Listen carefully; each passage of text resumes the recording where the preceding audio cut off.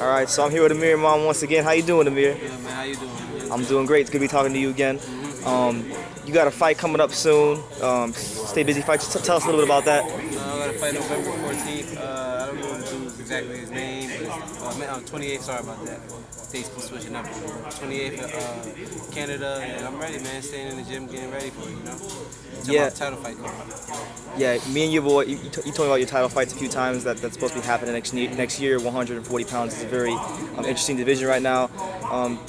You know, Postal won the title. What's your take on that fight? You know, what do you think about just Postal as a fighter in general, and how a match between you and him would play out? Postal's a good fighter. He get long, lanky. You know, he probably, he's strong, just like me, long, lanky. So it's gonna be a good fight, man. I'm looking forward to it. But I'm gonna take that title, man. You know, I've been grinding for this for years, my life, man. I'm ready to take that title, so I ain't letting nothing stop me. Yeah, the time is definitely now for you. You know, you're a very skilled fighter. You know, you're a boxer, puncher. You don't necessarily go on there looking for the knockouts, but you know, as I just saw you working heavy bag, you very powerful puncher. You tweeted out that you were the most avoided 140-pound fighter in the game. You know, do you feel guys avoid you? You know, we had that with guys coming out of the division like Danny Garcia. Do you feel that people don't don't necessarily have the wherewithal to come fight you? You're not really happy. I think the dude. I was saying that off of he won the belt, man.